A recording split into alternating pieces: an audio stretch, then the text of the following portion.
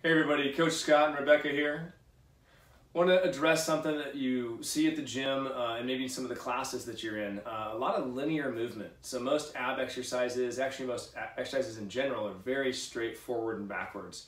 Rotational exercises is one of my most important foundational movements that I have my clients learn. So Rebecca and I are going to show you two versions of that today. We'll get busy here. First one is going to be a Russian twist. And so she's going to grab the weighted ball.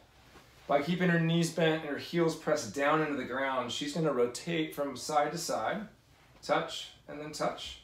Trying to keep her spine nice and erect, but she's going to be going from back to forth. Perfect. So that's a real nice rotational one. If you don't have weights at home, I grabbed a few things from the pantry. You can use a bag of flour. These are different weighted items. Most of us have these. A can of something, or a jar, a couple pounds here. So all of these would work.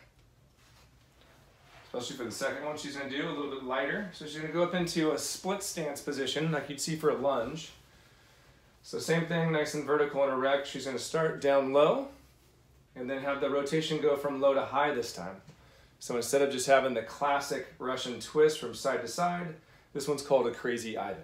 So you're going to go down to the side and then rotate up as you come through. Remember always to go up fast and then come down slow. So try these two exercises at home. Integrate them into your gym routine, even routines that you do at home on these on-demand services. And what you'll find is that you'll get a lot of core strength that you'll need for functional movements, especially like luggage at the airport, stepping on and down curbs, loading things in your car, or even gardening. So all those movements will help you prevent lower back injuries and have a strong core.